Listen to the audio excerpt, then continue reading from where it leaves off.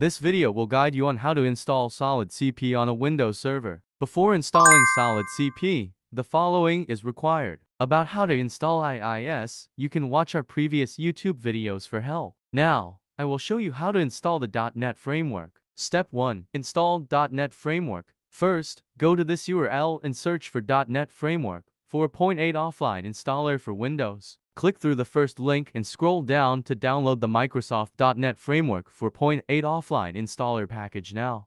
Next, open the installer package and wait for the installation to finish. Step 2. Install SQL Server. We will show you how to use script to install SQL Server 2019 Express. First, enter Windows PowerShell ISE in the search box and then click it to open it. Then, copy the following script to the PowerShell ISE command line and then press enter to run the script. Please be aware that the script is designed to work exclusively with servers provided by us. If you are using other hosting services, we recommend visiting the official website to download and install SQL Server Express manually.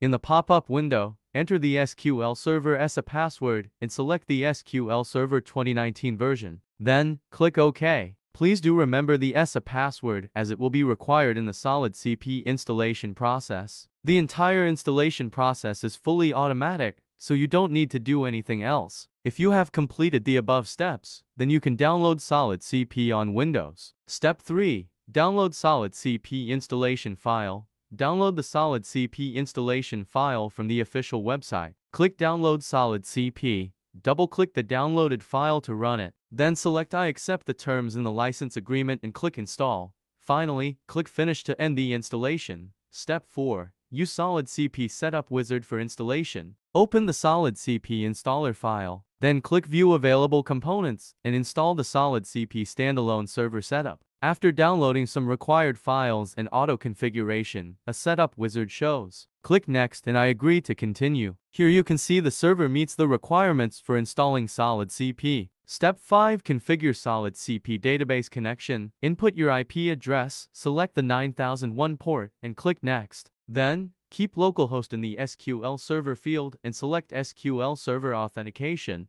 Now, input ESA as login name and type in its password and finally click Next. After that, specify your administrator password for SolidCP login and click Next. Finally, please wait while the SolidCP is being installed. Step 6. Log into SolidCP.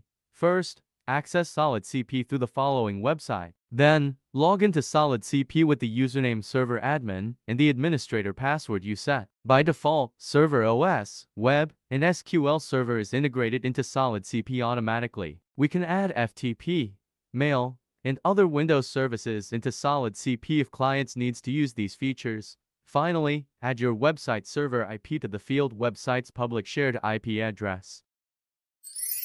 If you like our video, please give us a like and follow us for more exciting content. Don't forget to leave a comment.